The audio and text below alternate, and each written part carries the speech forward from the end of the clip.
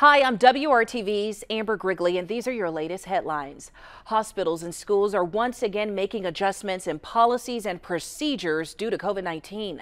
Witham Health Services is pausing all elective surgeries at its hospital in Lebanon and at all of its offices across Boone County.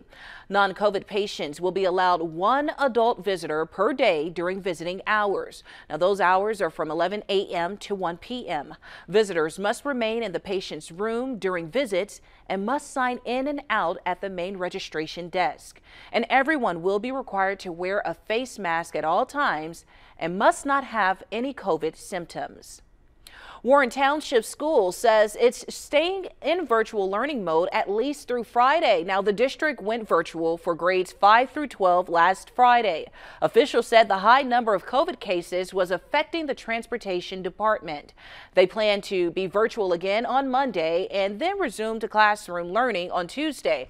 But now they've extended virtual learning for the entire week. Again, this is just for grades 5 through 12. Students in kindergarten through 4th grade are still set to report for in-person learning. Kyle?